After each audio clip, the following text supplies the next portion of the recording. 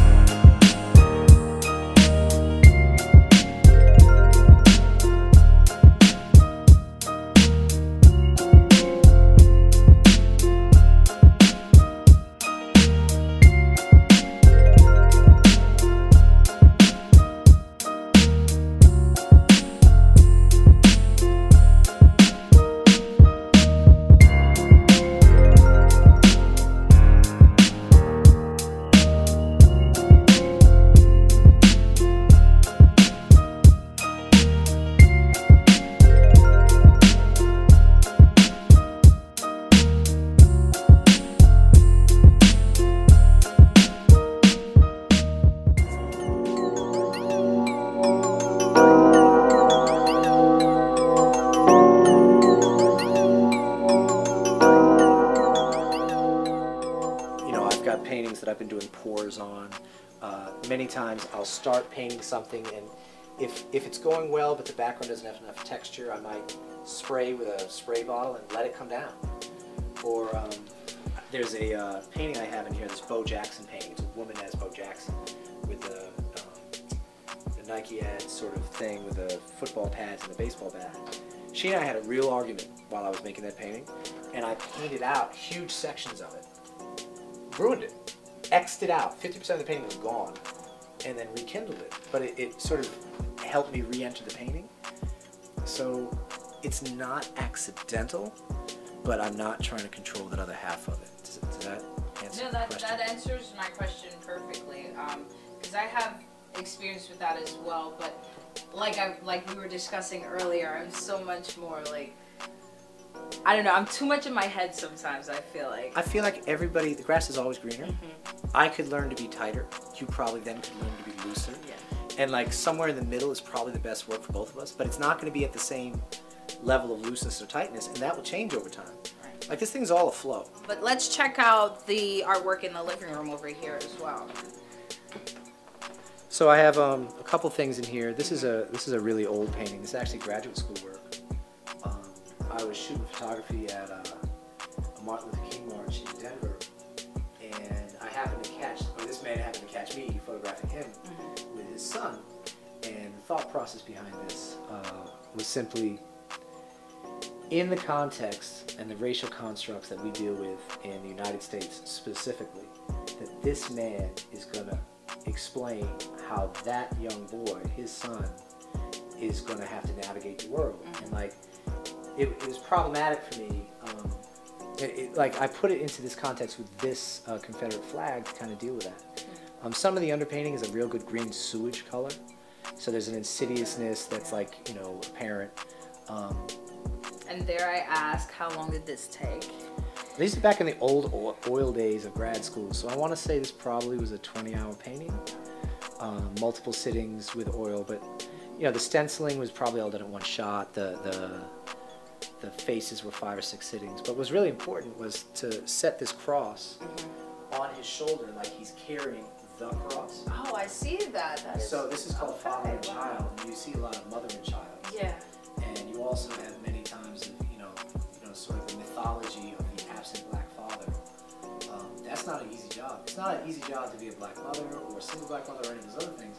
But there are black fathers out there, and so I was just sort of highlighting that and speaking to issues of race and religion and so on. So you were describing your tattoos. Yeah, I got a few.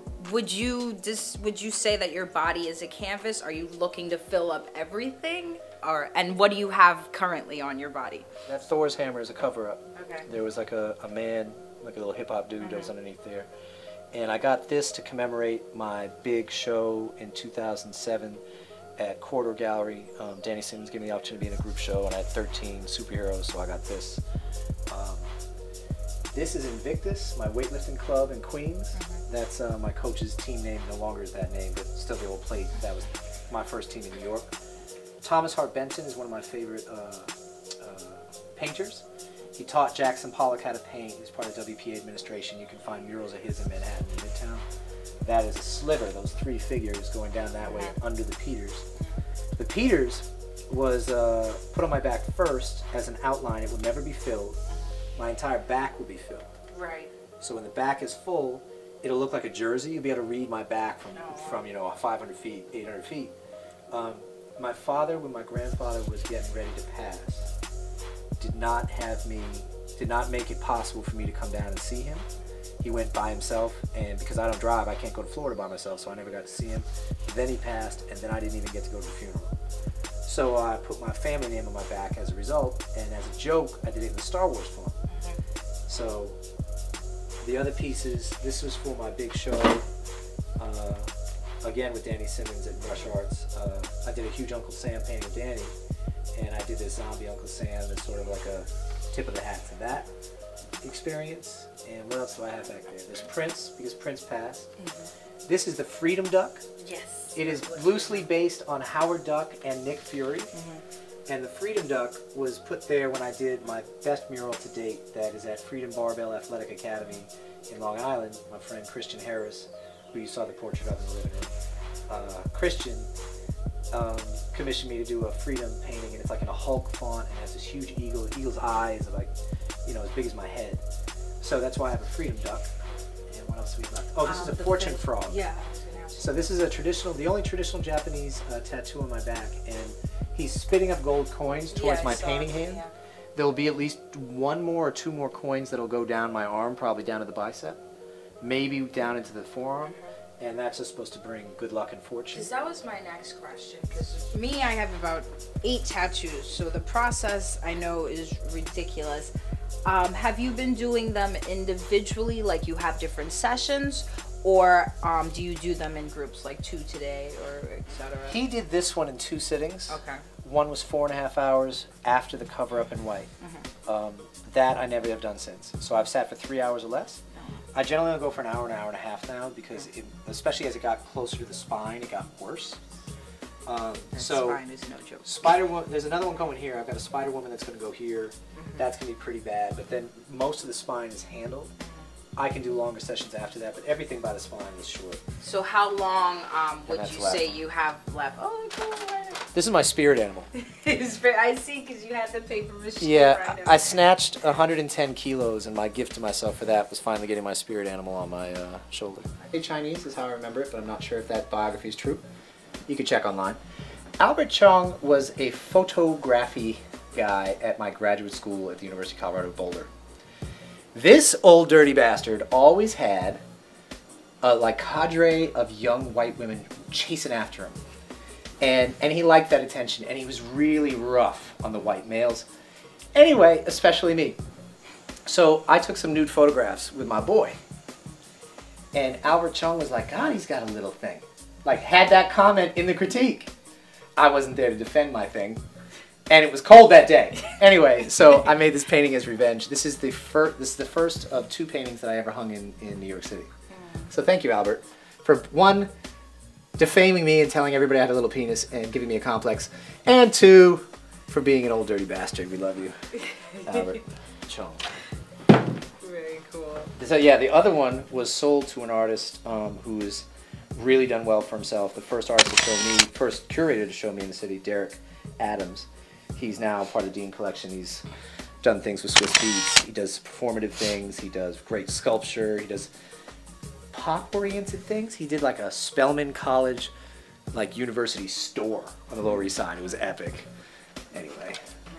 Would you say your work is very traditional, or do you think you fall under a different category? Traditional in the sense that it's portraiture, sure.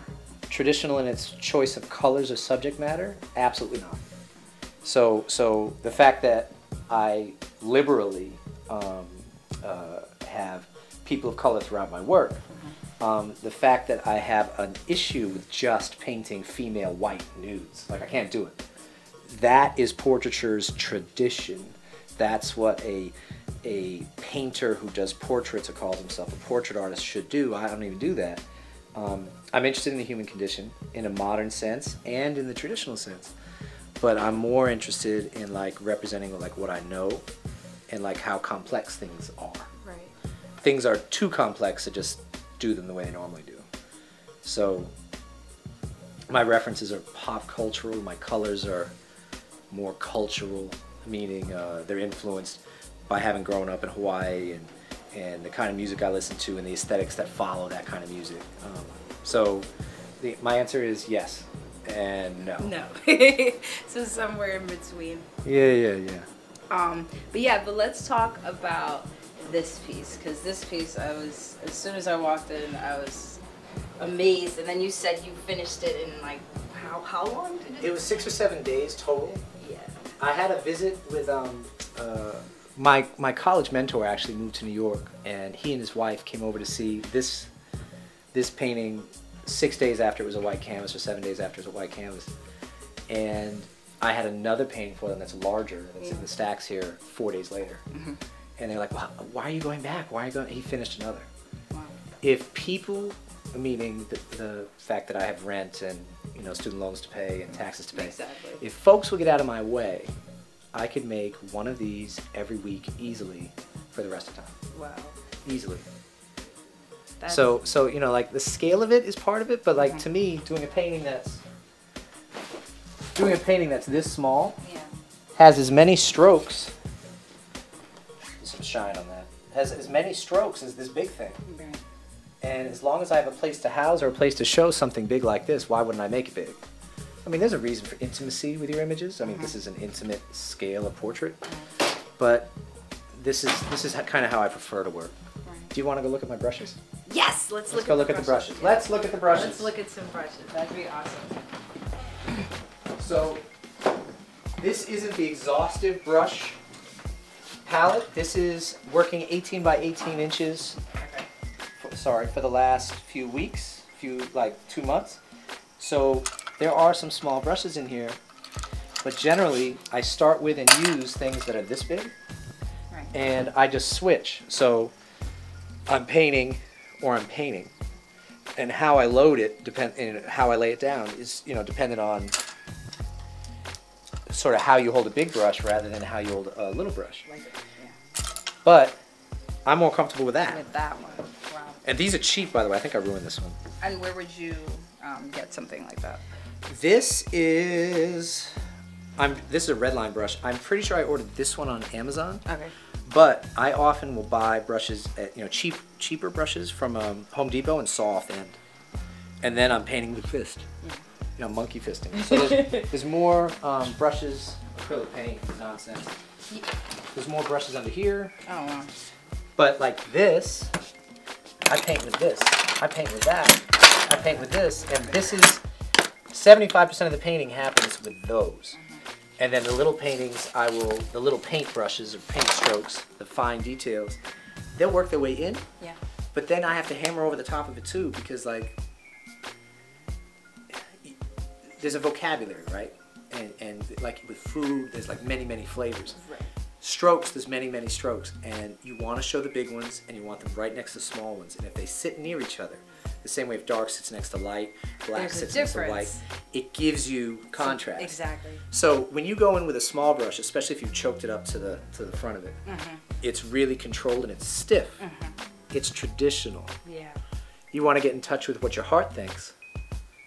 You go to the end of the brush. You go to your left hand. You go to your foot, and you're gonna get what I would call a more honest mark.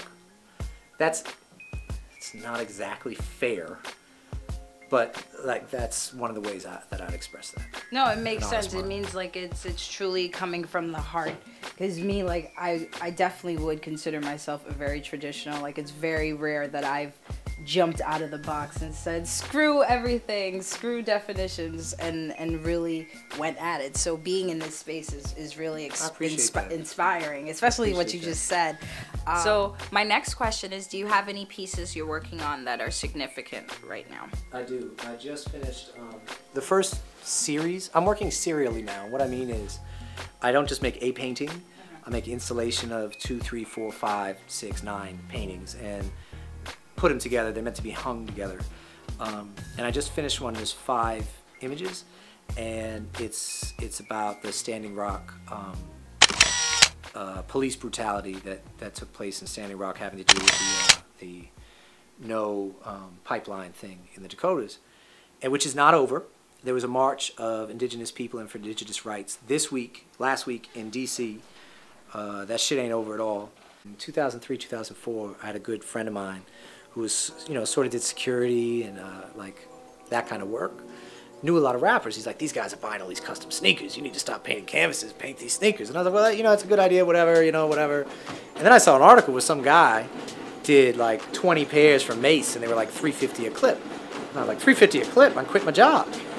So I got on it. But my real goal at first was just to pay for my sneaker habit. And I wasn't moving a lot of them at first, but I've become a little more successful, and I figured out a few more chemical processes and so on.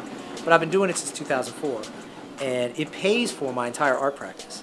So when I'm between commissions, or when I can't find buyers, or I don't have a show coming, I'm probably working on somebody's shoes. I actually, in 2016, I made no shoes for myself in 2016. I actually absorbed my Rick Grimes Walking Dead sneaker. I wore them to Tokyo, to the Harajuku district, because I wanted to be fly, which is bad because I sort of saved them to sell them or whatever. So I didn't make them for myself, but they were finished in 2016 and I wore them. But otherwise, I had too many client commissions to make any for myself.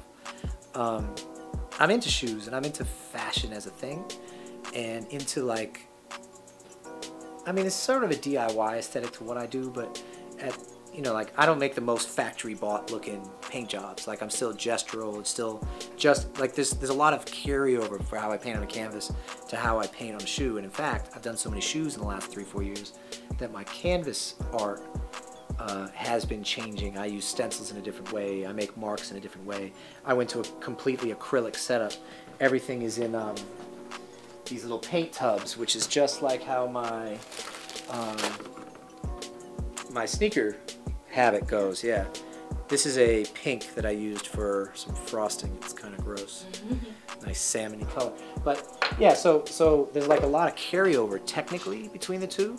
I really have thought about stretching shoe leather, and painting on it. And I have a cobbler I work with. I really want to cobble shoes now. Like I would like to design and do like a short run of boots twice a year, like boots in the winter, small sneaker in the summer. I want to make like stitch, make, and paint on and affect my own sort of fashion, 6-7 at a time. All right, so we've seen pretty much your artist space. Let's walk through the rest of the apartment, which is pretty much like a gallery. Like, let's lead me through it.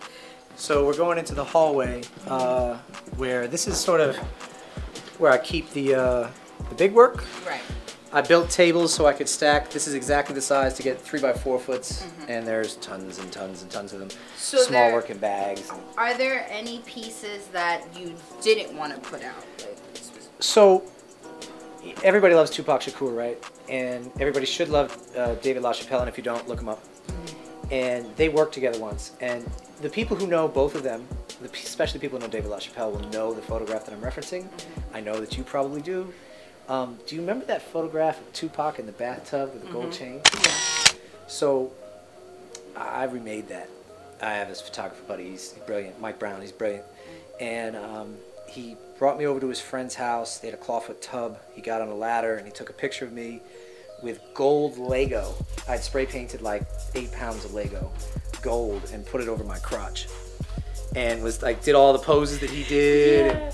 And like, I thought this was gonna be super dope and like kind of hard, And he was like, nah, this is just like weird, like badger porn. I was like, dude, what's a badger? And he's like, like there's bears, they're like big gay guys, and you're like a half-shaved little big man, so you're like a badger. I was like, what the fuck? So anyway, that hasn't seen the light of day. But that was you pretending to be Tupac? I was doing my Tupac Shakur, like whatever, but I didn't have as much ink then. Okay. And I definitely didn't have any rap albums out at the time. Rap album on the way. But oh man, like they are really too sexy. Like they're so sexy, they're embarrassing. All right, like so I guess staying on that path, do you have any work that are like sexually infused, like full on inspired by that? I have avoided the erotic. Like I listen to a lot of Prince. Like in my spoken word, there was a lot of eroticism and so forth. But especially because I come from an academic background, the over-sexualizing a woman's body, or a man's body for that matter, like really tilts and skews the read. Now, I have actually planned a series that I'm sort of like just getting my toe in the water, like testing the waters for, that is going to be a little bit hentai inspired, like the Japanese sort of anime porn. I've done 2D, I've done comic book art, I've done like, you know, full portraits of people in different costumes and stuff like this, which is its own little fetish, I guess, but nothing that's like super nudes or like lots of penises and breasts and whatever, because that like usually, like it's too easy. And it's sort of, I think, required of me, my level of consciousness, that like I want a broad group to be able to see the work and enjoy the work. Now, do I want to do work that gooses people's expectations? Absolutely. Can there be work that's more sexual? Is that acceptable? I'm actually at my age, I feel I can make that work. But I was really hesitant to like dive into anything that would have me labeled as one of these, you know, like a certain type of artist, yeah, like, right? You know, Jeff Koons has made like a bunch of photographs and sculptures of him having sex with his porn star wife. Now, he's part of the circus. Do the circus. I'm not going to do the circus. And I'm also not going to present straight porn as art. It can be done. I haven't had a reason to do it. Yeah, so erotic, that makes sense. I'm into it, but more in my music than I am in my... Because one artist that comes to mind, I was introduced to her during high school. Her name is Gada Amir. And she does pornographic images from like those magazines in the 80s. But her reason is because she's a Muslim artist and her father had her tied down. So she's like freedom and porn and sex, etc. So let's move on to the next question. I wanted to know, has anyone ever categorized you as not an artist? Like, do you think there are some people, I guess the haters, we'll call them, who have pointed the finger and said, hey, what you're doing is not art? I've been told in various fine art settings that the quality of my work is low, so not an artist. And that was during graduate school. Very specifically, I was told that my work was barely student work. But I paint in a gestural way, and I use color the way people use notes. And so if you're not like really musically inclined or into like what's modern music, into hip hop, into R&B and soul, you're not going to understand my work anyway. You're not going to get the colors. You know, it's not Mozart over here. Mozart's great, and you could do that. I love things that have been painted to Mozart. I just don't make those. So in that context, it's happened. Coming to New York, when you used to give things to people, this in 2002, this was still true, the early 2000s, there used to be slides. Like, you know, slides of your work, you send them. If you send slides of your work and they're a bunch of superheroes and then they're projected on a screen, people go, oh, he's an illustrator, he's not an artist. Because they see a difference between that versus art. All those walls really came down in the 60s and 70s. It's kind of over, like post-pop art. I mean, it's like you said before, the art world has become very cliquey. Sure.